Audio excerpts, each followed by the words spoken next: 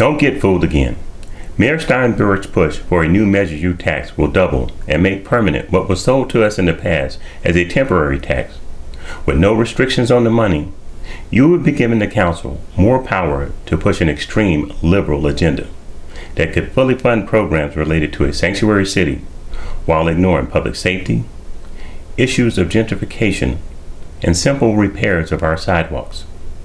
According to a May 4, 2017 Sacramento Bee article, quote, undocumented immigrants in Sacramento will have city-funded legal services as soon as next month to fight deportation and prepare for the worst as their fears grow about federal immigration enforcement, end quote.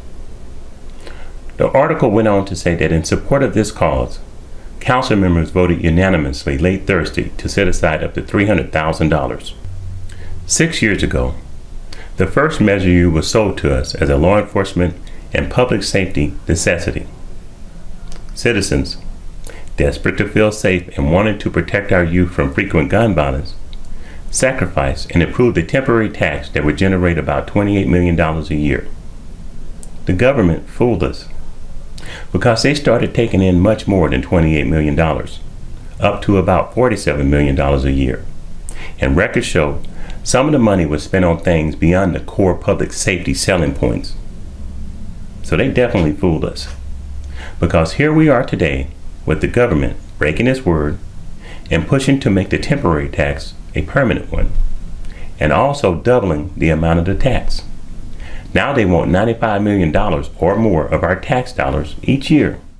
They're pushing the public safety necessity aspect of the new Measure U, but many other spending targets are on the agenda. Things they could not get you to vote for unless they are chained to your wish to see better public safety.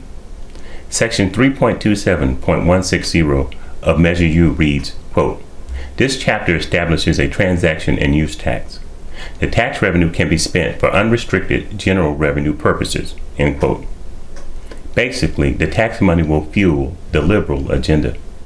The city says the new measure will help maintain and enhance public safety, allow the city to invest in youth, affordable housing, and inclusive economic development. This leaves the public purse wide open for abuse and will probably be a grab bag for needless consultants and contractors getting big payouts to provide the city with unneeded services. Will elected leaders, staff, and business people now get to travel the world on the public dime on some vague notion that it might enhance inclusive economic development? Under the new Measure U, the city can establish a new oversight committee which will probably come with new conditions and less actual oversight. Remember, quote, the tax revenue can be spent for unrestricted general revenue purposes, end quote. So if we wake up one day in shock, realizing our money is being spent on some liberal handouts, just remember, it's our own fault. Citizens in Baltimore experienced this when their city spent money on illegal immigrant services, while many of their schools went without functioning heating and air conditioning units.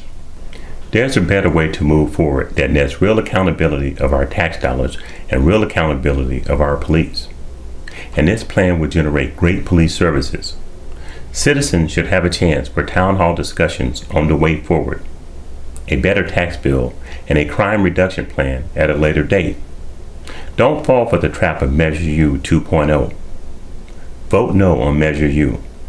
And hey, don't get fooled again.